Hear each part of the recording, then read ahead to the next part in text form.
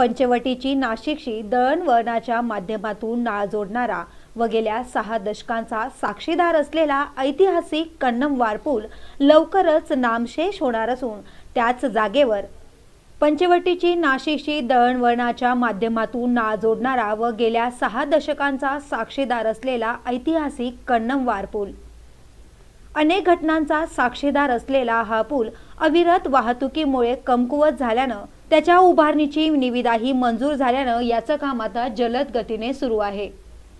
मुंबई आग्रा राष्ट्रीय महामार्ग क्रमांक 3 वर गोदावरी नदीवर सन 1956 मध्ये या पुलाची उभारणी करण्यात आली होती। नाशिक व पंचवटी या 2 भागाला जोडण्याबरोबरच राष्ट्रीय महामार्गावरील वाहतुकीसाठी देखील हा पूल अतिशय महत्त्वाचा दुवा ठरलाय।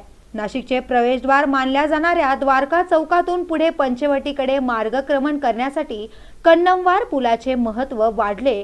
त्याचबरोबर राष्ट्रीय महामार्गावरील सर्व लहान मोठ्या वाहनांसाठी हा पूल वरदानही ठरलाय। या पुलासाठी 66 कोटी रुपयांचा खर्च मंजूर केला गेला असून मे महिन्यात प्रत्यक्ष कामाला सुरुवात होऊन आता हे काम लवकरच पूर्ण होणार असून आता या पुलाचा वापर होणार आहे।